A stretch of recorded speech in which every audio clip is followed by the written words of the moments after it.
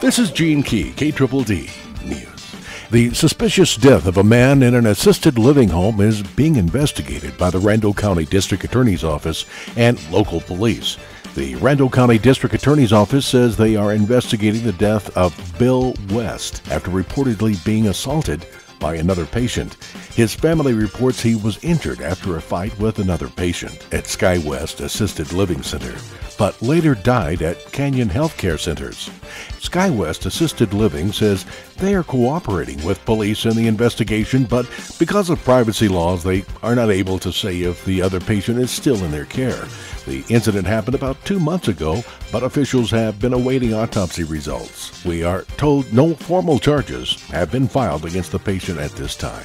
A Canyon man is sentenced in Oklahoma 500 months for the kidnapping of a child who was driven through Dumas in 2007 from Oklahoma City.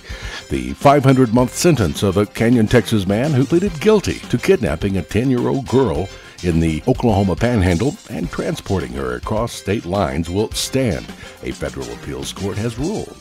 The 10th U.S. Circuit Court of Appeals on Tuesday disagreed with Terrence McGuire's argument that his punishment of 41 years and 8 months was substantially unreasonable. McGuire drove her to Dumas, then to Canyon before releasing her the next day at a Clovis, New Mexico convenience store, court records show. The appeals court noted that the lower court justified its decision to go above the sentencing guideline by highlighting aspects of the crime, notably the girl's young age and that McGuire sexually assaulted her and that the crime changed her life. This is Gene Key, KDDD News.